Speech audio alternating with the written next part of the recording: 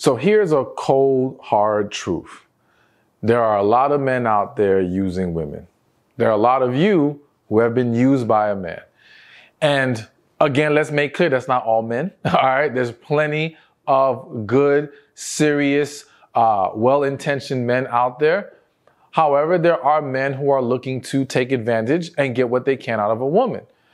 And I want you to always be aware of what you need to look at, because I've seen so many women get caught up in these situations. And though I firmly believe it's not that the woman doesn't see the red flags, but she struggles with embracing it or acknowledging it fully for what it is, because her desire to hold on to this man and make this relationship work kind of causes her to rationalize past her intuition.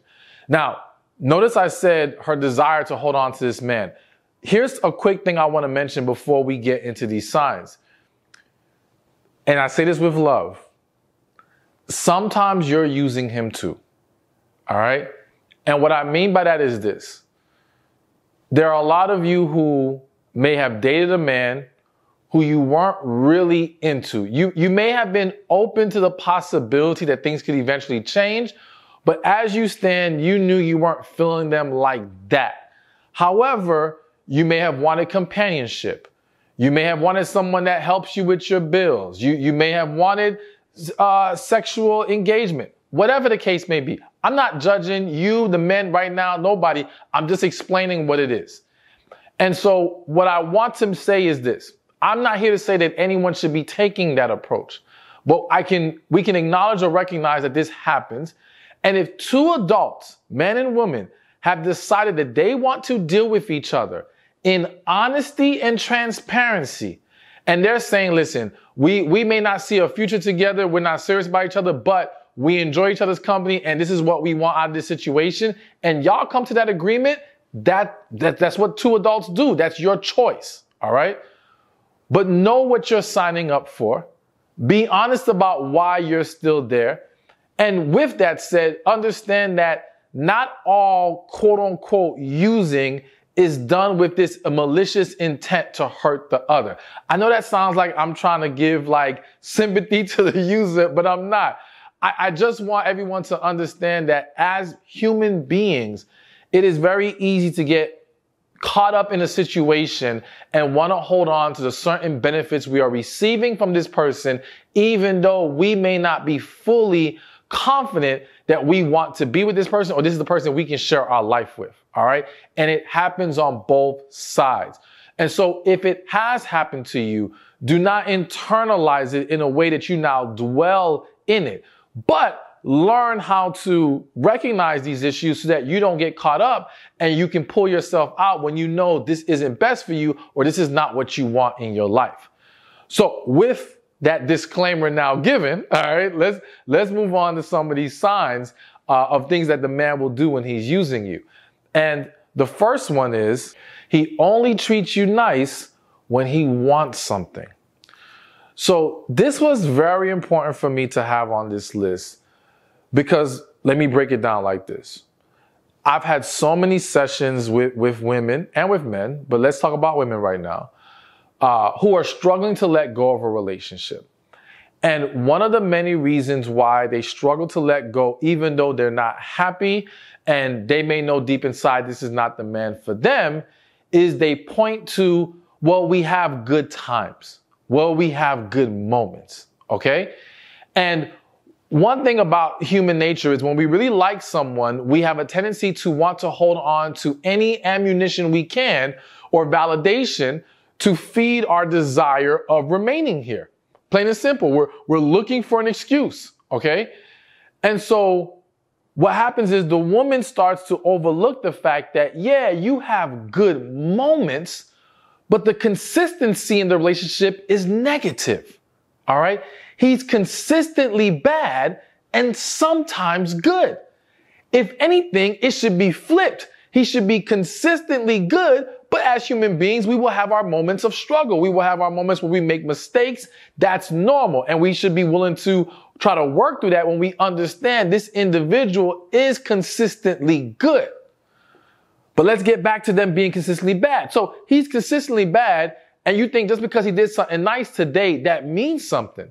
But let's go deeper. When he does even that nice thing, is it followed up by what he's trying to get out of you? So it's like, oh yeah, today he called you. He said all these beautiful things to you. Maybe he took you out. And then the next day it's like, can I borrow your car? Can you lend me some money? I need this favor. It's like, what's really his motivation? His motivation is manipulation. It's not love.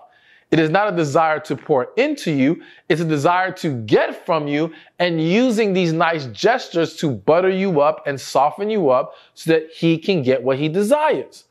So you've got to be mindful and aware of, is this man only doing good when he wants something? But again, regardless, the main issue is he's consistently bad and sometimes good. Listen, even some of the worst people can give you some good moments. All right? It doesn't change the fact that they're a bad person. It doesn't change the fact, or they're bad for you. All right? Or this is an unhealthy, toxic relationship. You've got to not get lost in the happiness of that moment. And here's the other thing that happens. Because you're so starved and you're thirsting for that, to feel love and to feel intimacy with him and all these things, when he finally gives you that moment, it feels so damn good. It's like, you know, when you're real hungry and almost anything you eat tastes extra good today. It's like, is this really this good, or am I just this hungry? Okay. So many times in a relationship, what he even did wasn't that great. You were just that hungry. You just been that neglected. You've been starving for this attention so bad, whether it be from him or just a man in general. So you look at this little small thing as bigger than what it actually is. Now, I have to say, I feel the need to mention, when you're with a man who is consistent, I want you to appreciate all the small things, the big things, all of it. Because again, he's consistent. I just don't want you turning a blind eye to the man who is consistently bad, who throws in some good here and there. So anyways, the bottom line point is, the man who is trying to use you is using those good moments to manipulate you. He is going to tend to be consistently bad. He is, and he's only going to do what he's comfortable with. All right. And what he thinks, is good enough to get the result he's looking for. But he will not go above and beyond that. All right. But we're going to get more into that as the video goes along. All right. So let's move things along. The second sign, or the second thing a man will do when he's using you, is that he will constantly prioritize other people over you. So I made a point to say people and not things, only because I want to leave room for the fact that I am a believer and supporter of the idea that a man does not or should not prioritize a woman over his purpose. And from my perspective, purpose goes hand in hand with God, because that purpose came from God. So essentially, he does not prioritize that woman over God. This doesn't mean he neglects the woman, he dismisses her, doesn't mean he treats her badly. But we have to understand that purpose comes first, all right? And I think that's a good thing, that when you're with the right man, it serves the relationship in a positive way. So outside of that, all right, and also let me take it to a lesser level, because you have men who may prioritize work and what they're striving to achieve over you. And not to say that that is a healthy approach, depending on how they're going about it, because there has to be a level of balance that's found. Balance in the sense of giving you quality time enough to make sure that you feel good and are happy in the relationship, but also giving his dreams, his goals, enough energy as well. However, I don't want you to assume that just because a man prioritizes his work so highly and his dreams so highly, that it automatically means he's using you. Okay? So that's why I want to throw that in there. So now let me also say this. It does not mean that some men will use work and I got things I got going on as an excuse to neglect you. But notice that that man is using it to neglect your needs versus what I'm saying is the other guy may prioritize his job, but he's still trying to make sure you're good. All right. Two different things. But move on to he consistently prioritizes other people over you. So here's the thing. When men are not, typically, when a man is not serious about a woman, well, he's not trying to put her needs and desires over maybe even his homeboys. He's not going to prioritize her in regards to family. Hell, I've seen tons of situations where the man is giving more priority to his female friends, quote unquote. I don't know whether there's other stuff going on. Sometimes it's generally not stuff happening at that moment, but regardless, we can argue whether that there's something brewing there. But the point is, I've seen situations where, yes, they have prioritized not just a female friend, but the female friends in general over the woman. When this is occurring, then yes, there is at least great reason to believe this man is just trying to use this woman. Now, I forgot to mention earlier, when we say use, what I want you to understand is this. I'm speaking of using from the perspective of, I want to gain these benefits from this woman, but I don't have serious intentions for her. Okay? And that's why I said earlier, if two people have that mindset, but they're being honest and they both agree to it, that's something different. But this is happening under the guise of he's not being transparent. You may be getting mixed signals, whatever the case may be, but he's trying to hold on to you because there's certain benefits, but he is not trying to be serious with you. This is what we're qualifying as using. So going back to prioritizing the friends and other people, yes, when he does not have that serious interest in the woman and he's just trying to get what he can get from her right now, well then yeah, the other people who've been in his life remain at the top of his list because he sees them in a more permanent way. He's not viewing you as permanent. He's viewing this as a temporary for as long as I can drag this out for, and that sounds horrible, but it's what happens. All right. But I know at some point this woman's probably going to be gone. All right. If I'm not consciously saying that to myself, subconsciously, the man understands that. So because of that, yes, he does not view the need to put her higher on the list of priorities. But here's another aspect of it to consider. One of the other reasons why a man may not prioritize you over other people, friends, family, whatever, other women, is because he may be playing the game of, I'm trying to keep you close enough to gain benefit from you, but I don't want you to feel too special or too high up on my list of priorities to where now you think I do want something more with you. And I know it sounds crazy. And again, it sounds crazy, but it's what's happening in many situations. Not all, I have to stress that, but it happens. It's happened to a lot of people. It's this game of, I want to give you hope that there's something here because that's what keeps you holding on. But I don't want to give you too much hope to where now you really think this is going to happen, or you're so confident to where now it puts him in a more difficult position, or you may start requiring more out of him than he's willing to give. At the end of the day, it's all jacked up. It's all messed up. But the point is, you want to pay attention to that because typically when a man is very serious about a woman, she becomes high on his list of priorities. Plain and simple. At least when we're talking about compared to other friends and families. We've seen guys who now they're, if anything, you can say neglecting their homeboys because they want to be with their girl. Okay. Now, now they're cutting off certain friends or not engaging as much with those female friends. They might be cool with them, but it's like, no, I got a girlfriend now and I want to be with her. This is what naturally happens when the man is more invested and serious. But when he's using you, it's the opposite. All right. So we got another one, of course. Let's keep this moving. And the next one on the list of signs or things a man will do if he's using you is he never or rarely pays. Now, I'm always bringing up the money issue because I think it's so prevalent. I think it's a real thing that you have to be mindful of. And I don't get tired of breaking this down. All right.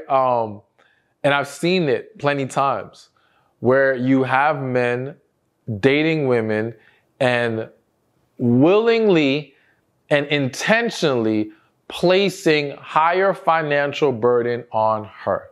All right. So that's why I said either never pays or rarely pays. All right. The reason why this is such a sign of using you is because, again, when a man is really into a woman, there's a natural inclination to want to impress. There's a natural inclination to want to provide. And men know, like you see it on the internet all the time, men even complaining about how important money is to women. So despite how much they complain, the fact remains that when they come across a woman that they're really into, they're going to be more cautious at the very least of playing the game of making you pay or showing themselves not able to at least be stable financially in trying to get you because they know how much that can work against them. All right. So even the broke dude will try to act like he's not broke. Okay. So for the man to not even care, he's not even trying. He's just saying, nah, you got it. You take care of it. You're good. Now, this is very different than you. I'm going to use the word overstepping, all right, and initiating, well, I'll take care of it. No, I got it. That's on you. I'm not saying it's okay for him to sit back and just let you continuously do it, but I also can't call him out to just flat out be a user or a bad person because, yes, some people, if he is financially struggling and he wanted to try to make it work, but then you jump in and you're like, nah, I got it. It's very easy for some people to get comfortable with that and start just accepting it. All right. Especially when you're insisting. The unfortunate problem is not only do they get comfortable in those moments, but then it starts to become the natural dynamic of the relationship where now the assumption is you will get it. So please understand, if you do not want to be in that situation where it's always on you, be careful with how much you overextend yourself to provide for him financially. You still have to hold him at least to the standard of being able to take care of himself. All right. It's one thing for a woman to say, well, I don't mind at least taking care of my half. I'm not sitting here saying that's the way it should be. I'm saying if that's how you want to live your life, all right, so be it, right? But when it starts to become you are taking care of him, I think that's a huge problem. In most cases, there's exceptions to every rule, but in most cases, that's a huge problem. But going back to him never or rarely paying, yeah, you got to understand the mindset of the man who does that and what message that is typically conveying, okay? And it usually means he's just using you and he's going to get what he can. And if you're going to keep giving, he's going to keep taking. So be very mindful and aware of that. Now, before I go on to the next point, let me add a little bit more to this whole money issue. Because my videographer mentioned to me how he's experienced in his life where, a woman may start to become uncomfortable with the man paying all the time. So now she wants to, again, overextend herself. And I think, again, as a woman, you have to ask yourself, why am I making such an effort to pay now? Because for a lot of men, they don't mind paying. What they don't want is you taking advantage of their willingness to pay. What they don't want is you running them dry. What they don't want is you being inconsiderate of their financial situation. Outside of that, if they care about you, they don't mind providing and taking care of stuff. So when you interject and now you want to be the payer, what is driving you right now? Is it, oh, well, I don't want to come off as weak? Is it, well, I was taught not to rely on a man? Is it that I don't want him to think he has any kind of power over me? Understand that though it's reasonable or understandable why many of you have those types of mindsets, they are unhealthy. Because they're usually coming from a very negative source. Like when women who have been taught don't rely upon a man, it is based off the idea that the man will use you, abuse you, do all these negative things. It is not based off the idea of he wants to just love you. And you know, or just being wise about, you know, it doesn't mean you don't need to protect yourself by creating some kind of financial stability for yourself, depending on the woman and what life you want to live. And there's multiple ways of doing that, even with a man who pays, that doesn't require you to overextend yourself. But again, you just have to understand, is fear motivating you or is love motivating you? Because I feel the need to say this. What a lot of men who are willing to pay, I'll say this. This may sound bad, but I'm just going to say it. What he would love more than you offering to pay that check is to give him some, you know what, right?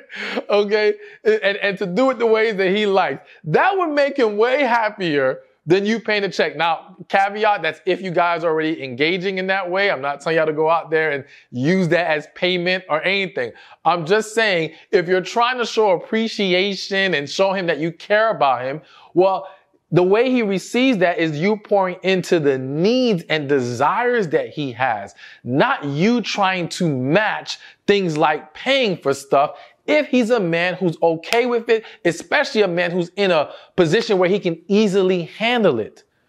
It's like, yeah, it's cool. It's nice that you want to pay, but if you're doing that and you're still not pouring into the other needs, it's not gonna mean as much as you think it will. All right. But again, I want to repeat, I'm not saying use sexual favors as like equal payment. I'm just saying that will put a bigger smile on his face. But anyways, I digress. Let's keep moving to the next point. All right. So before we get to the next one, quick mention, and this is a perfect segue into our next point, but get your copy of He's Lying, Sis. Plain and simple. Best-selling book. Women are loving it everywhere. Gaining so much clarity from it. Trust me, you're going to enjoy it. And it's not just some book bashing men. It is giving you more insight and understanding so you can avoid the nonsense and you can create healthier and happier relationships. So go to he'slyingsis.com or click the link in the description or in the comment section. Get your copy today. You're going to love it. So now with that said, the next thing a man will do if he's using you, and this is a chapter in the He's Lying Sis book, is he will act like your boyfriend, but he doesn't want to make you his girlfriend.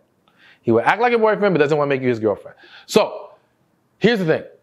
It's a very common occurrence that confuses a lot of women, where you have men who are saying, I don't want a relationship. I don't want anything serious. Yet their behavior comes across like a man who cares and is like a boyfriend. It's like he's in a relationship with you. All right. And it's so confusing because, you know, in this world, we're always told actions speak louder than words. And in this case, his actions are saying, I want to be with you or I'm with you. But his words are saying, nah. And so that creates so much conflict within the woman. But this is why I tell y'all, actions and words have to line up together. They have to be consistent with each other. That is the true epitome of truth. That's what's going to give you the ultimate clarity. So really, we don't need to be just relying on one. They should both be there. With that said, you have these situations where women find that confusing, but you may not understand that even though he does not want serious commitment with you, he still enjoys the intimacy. He still enjoys the boyfriend-girlfriend dynamic. Now, you may say, well, if he enjoys that, why not just be boyfriend-girlfriend, right? Well, here's the key. Being boyfriend and girlfriend means being committed to you. Being boyfriend and girlfriend means being obligated to you, all right? Being boyfriend and girlfriend means being held to a higher standard in how he shows up for you. But being the man who just plays this role without official commitment, it gives him freedom to do as he pleases. So if today he wants to act like a boyfriend, but tomorrow he's gone and doing his own thing somewhere else, he gets to say, if you take issue, I'm not your man. You see? So it's this, I don't want to say game, but you can call it that for some. It's this game that some men will play where, again, it goes back to wanting to enjoy the benefits of you and wanting to enjoy that level of intimacy, right? But not wanting the commitment, the obligation, and the requirements that come with it. So you have to be careful with letting just those actions confuse you. This is where, one thing for sure, a man who is trying to be with you seriously is not going to come out his mouth and say, I don't want a relationship. He's not going to come out his mouth and say, I don't know if I want, anything serious in my life. He's less likely to say things like, let's go with the flow. I'm going to say less likely because I do think there's some people out there who default to that because they're trying to figure things out and they may be open to something serious. But I'm not a fan of the whole let's go with the flow statement. But bottom line is, a man who's trying to take it to the next level with you doesn't risk losing you by saying those things. So when a man says stuff like that, he's willing to risk this because, again, he's not really seriously invested. He just would like to enjoy you for as long as he possibly can. And sometimes it's kind of this mentality of, well, I don't have anyone else right now, so let me keep her around, while I'm still looking for someone else. And again, I know that sounds really messed up, but this is what happens. This is what happens. And I feel the need to say, before you look at men as just the devil, there's women who do this too, all right? And it's not to excuse either side. It's just to say, listen, people are doing stuff like this. That's the reality. And that's why it's up to you, because we can sit here and say, well, people shouldn't be like that and you should tell these men don't do this. Listen, it doesn't matter how many men I say this is not the way to go about things. There are going to be men out there who will do these things. And the best way for you as a woman to protect yourself from falling into this is to become aware of what to look for, getting in tune with your intuition, being honest with yourself, loving yourself, being healed. These things will help guard you from the nonsense. Because waiting for other people to do right by you could put you in the position that you're waiting forever. All right? And will lead you to more and worse things. So embrace the power you have to avoid situations like this. All right, so here's one more. And lately I've been having a longer list that I can't get all the way through. All right, so I'm gonna probably have to do a part 2 to this at some point. But this one I had to mention before we end this video, okay? And just stay with me here. Another thing that a man who's using you will do is take no interest in your sexual satisfaction. Now, let's talk about this. One, of course, this is assuming you have crossed this line or plan to cross this line with this man. As always, I am not telling you that you should be crossing that line, all right? I'm just acknowledging that many adults will have, all right? And we got to have discussions about this dynamic. So with that said, let me throw out there real quick that I do think there's a very huge disconnect between men and women and the understanding of how to truly please each other sexually and how they need to pour into each other. All right. So I am not speaking to the ignorance of the man. I'm not speaking to him lacking an understanding of what you specifically need.